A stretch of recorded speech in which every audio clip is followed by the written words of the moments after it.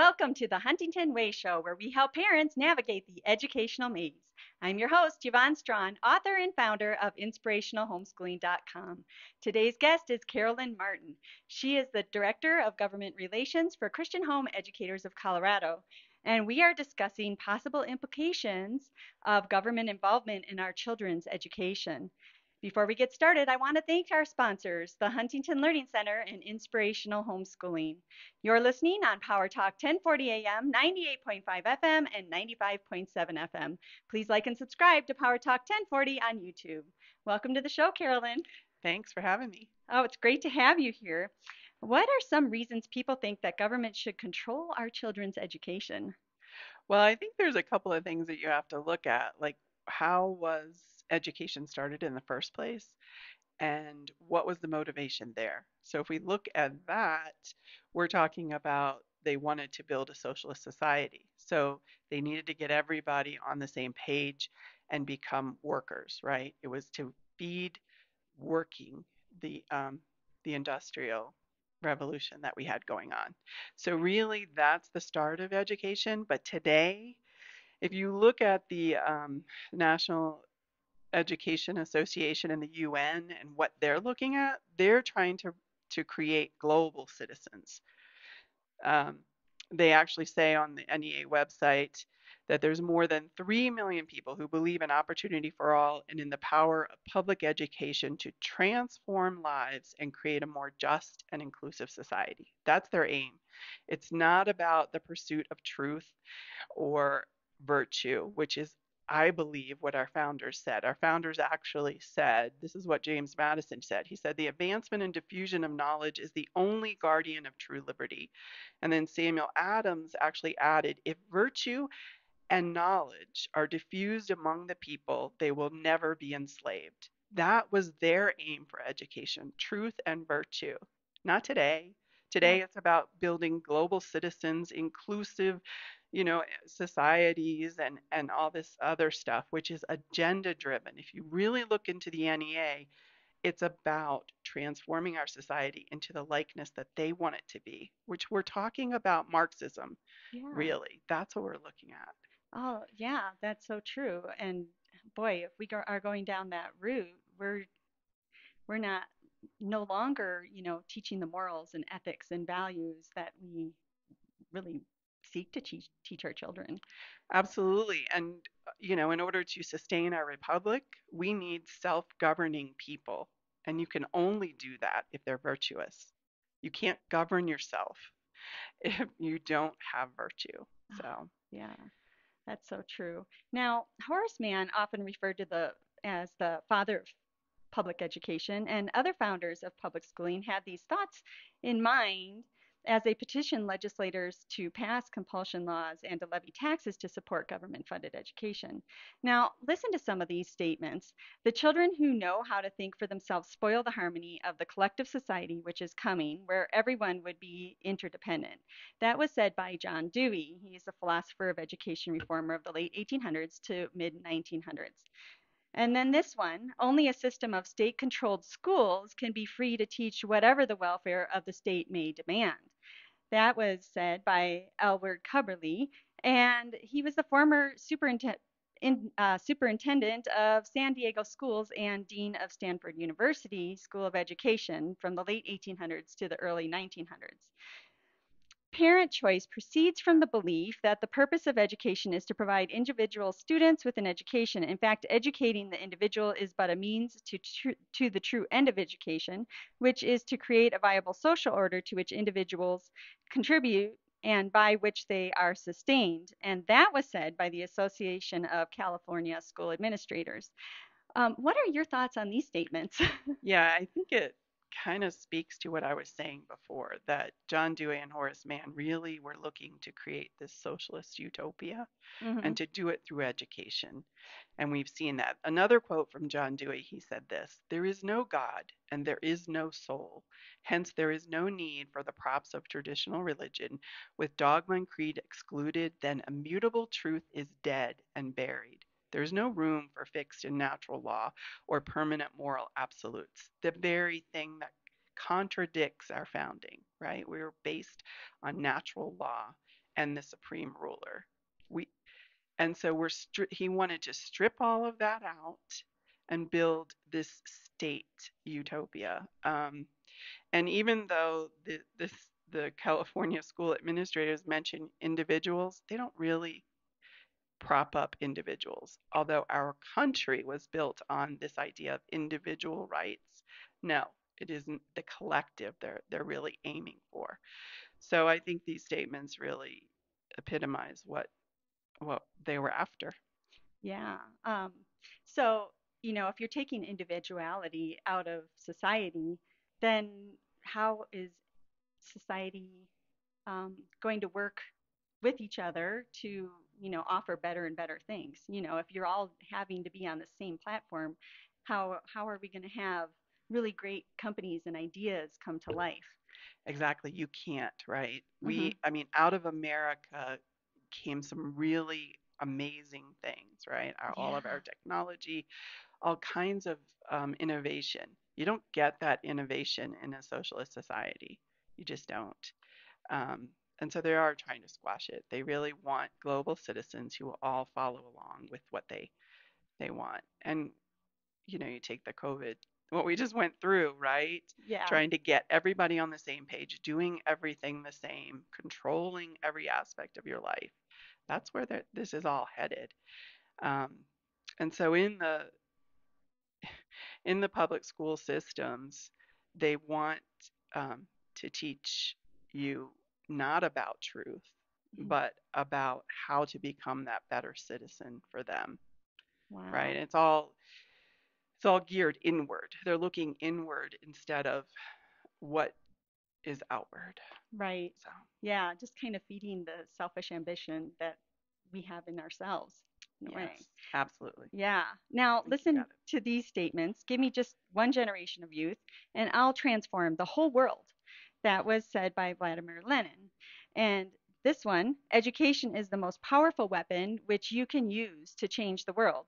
Nelson Mandela. How does education impact society and culture? It impacts it greatly, right? I mean, the education system is building up the leaders for tomorrow. And so it depends how they're being taught, right? If they're being taught that there is such a thing as truth and there is such a thing as virtue, then we'll have a better society. We'll have a virtuous society. But that's not what they're being taught. They're being taught to follow their feelings, to evaluate everything in a lens of how they feel about stuff, and not going after the academic mastery of certain skills to train their mind, right? Mhm. So it's a problem. Um, I kind of am concerned about what our future looks like when they become the leaders. Oh, yeah, absolutely. I mean, you train children today, and those are the leaders of tomorrow. Right. So, what direction are we heading in? What's the trajectory, right? Exactly. Yeah. So the Bible informs us in Proverbs 22:6, train up a child in the way he should go, and when he is old, he will not depart from it. We must be watchful and proactive in educating our children. Carolyn, thank you for talking with me about public education. Join me in thanking our sponsors, Inspirational Homeschooling and the Huntington Learning Center, for bringing this show to you. When we come back, we are going to delve deeper into reasons our government should not be in charge of our children's education.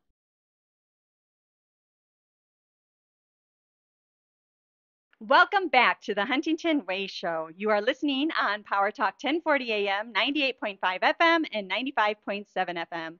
I'm Yvonne Strachan, and I'm here talking with Carolyn about reasons our government should not oversee our children's education. Carolyn, why should government not control our children's education? Well, I'm a Christian, so I believe that God gave jurisdiction over the education realm to parents. It's pretty clear that He didn't establish a Department of Education or an education system to educate our children. It really is up to parents. And this is more a modern phenomenon to have industrialized education. It didn't. It wasn't in. It wasn't. We didn't have it for a long time. Sorry, I'm Right. No, stumbling over those it's words. fine. Yeah. But But what we're seeing today is this battle between worldviews and religions in our education system, which was bound to happen, right? Um, if you take a look at some of the state standards, you'll find that they're not seeking after what is true. They are really trying to push a particular worldview and agenda on our children to develop the society that they want, which pays homage to the state instead of God, right? They've Hmm. taken God out of it. And so if you look at the social studies standards, was the one they just finished the social studies standards last fall of 2022. And in those standards, it mentions global 107 times, mostly in conjunction with a global society. So you can see that's where they're going. Hmm. Not only that is, it mentions American democracy 7 times, Hmm. and no times do they call us a constitutional republic. We are a constitutional republic. They are twisting the truth to their agenda. We're not a democracy, and nor did our founders want us to be a democracy. We do have some democratic processes within our government, but we are a constitutional republic, and that's important. That distinction is critical. The other thing, it talks about the Constitution as being a living document so that it can change over time. That is not true. The truths in the Constitution, the way they set up the government in the Constitution, are stable. They will serve us throughout all of time. So it's crazy that they say that. They do mention the Declaration of Independence 7 times, but they really don't like the Declaration of Independence because it points back to God, to our reason for our rights, and they don't like that. Right. So, if you look at just a democracy, it's the masses really deciding whatever it is, and all you have to do is influence the masses with propaganda and whatever you see fit. And when you do that, you're really, kind of dictating what you want. And then the other point would be if you're having people look at inward at themselves and glorifying themselves and only doing what they feel is right or what they like, that's way different than, um, the morals and ethics. That's a solid foundation that's found in the Bible. Exactly. Yeah, and education started out with parents doing the educating, and then it was communities. Communities got together and they had similar values, and they would teach each other, right? Yeah. They would hire a teacher or whatever. But today, it's the education industrial complex, is what I call it, and they have very different ideas about children. As a matter of fact, they believe that parents are barriers to the well being of their children. And so there is this great move to separate parents from their children, and to keep secrets from their parents. Hmm. These are things that should never happen. The children are, the parents are the ones that should be over the children Yeah. and be Absolutely. informing their values. Yeah, So, absolutely. And you do see it in schools today. Is well, there's some schools that have what they call the transgender closets, where the kids can go in, change clothes, and their parents don't need to know. They can change clothes before they pick them up, right? yeah, exactly. And I think it was the New Jersey governor said that there was a school district that said we want parental rights. Parents need to know this. Hmm. And New Jersey governor said, no, nope, not going to do that. Yeah, You are in trouble now. So for doing that. And we are seeing some of this stuff happen in our area here. Monument Academy just passed a resolution recently to affirm parents in making the decision for their children. But there's pushback. yeah. And so we need to help these people who are stand up against this and kind of take back this government school. But will that be enough? I'm not so sure. Oh, well, I pray it is. I Yes, mean, parents are responsible for their children, and that's how we right. were made. We're made and born into families, and our parents are responsible. A government going in between us just seems so illogical. Well, there's this movement that youth, children, even as young as newborns, have their own rights. Mhm. And so parents aren't the ones who are responsible for them. They really do want to say the state is responsible for them. They're just letting you as parents take care of them. We're Yeah. just giving you that ability. And really, I mean, that might sound crazy, but there are people out there saying these things in academia, in some of the judges. There are people saying this stuff. Yeah. And It's not, I'm not crazy when I yeah, say that this is people need to be happening. aware of this for sure. Yeah, Oh, and then, we see also that religion is increasingly restricted in schools and has been for, you know, lot many absolutely. years, right? But what are some of the implications of taking that religion out of instruction? Well, I mean, we already kind of talked about how can you teach morality without religion, without Right. some God? I mean, all of us must answer that question. Is there a God? And if there is, who is it? Mm-hmm. And humanism, which is who John Dewey and Horace Mann are believed, they believe that man is God. But today it's moving away from that into this Marxist realm, which says the state is God. So whatever the state says is good. Now, didn't we start a revolution because we didn't want King George telling us that Right. he was the one that was above everything and told us how to run our lives? No. But this is exactly what they're trying to tell us. The state is God, and the state will tell you what is right and wrong. And that's a problem because it's creating this thing that is called cognitive dissonance in our kids. When two competing ideas or values, you try to hold two different values. You just can't. Mm-hmm. And so you have this cognitive dissonance. They are creating this in the schools because they're saying parents don't know what they're talking about. Whatever values you're learning at home, you can just forget about those. We're going to tell you what values you need to hold. And we've already talked about some of them, right? That transgenderism is actually normal, or Mm-hmm. that being identifying as an animal or identifying as a disabled person when you have no disability, that's normal. You create this environment where there's this cognitive dissonance, and kids don't know how to reconcile those. Mm-hmm. They don't. And so we're seeing a lot of mental illness because of the things that they're teaching. And so that's a warning, I hope, to parents to understand that this is really what's going on. They're trying to change the beliefs, values, and attitudes of your children away from the ones that you're trying to teach them, which Right. are the good things, what is good, true, and right. Yeah. And so, homeschooling is a big way that we can make a difference. And we can implement all of these things in our homeschool, and we don't have government in between us and our children.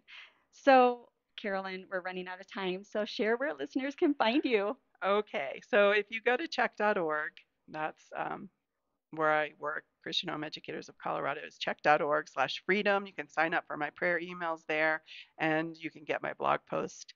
But I'm also writing for a new media outlet. It's called coloradofreepress.com, and you'll find a lot of great information there as well. So I hope you'll join me in fighting and to keep our freedoms. Yeah, great. I hope that this helps you guys get connected with Carolyn and really be able to help fight.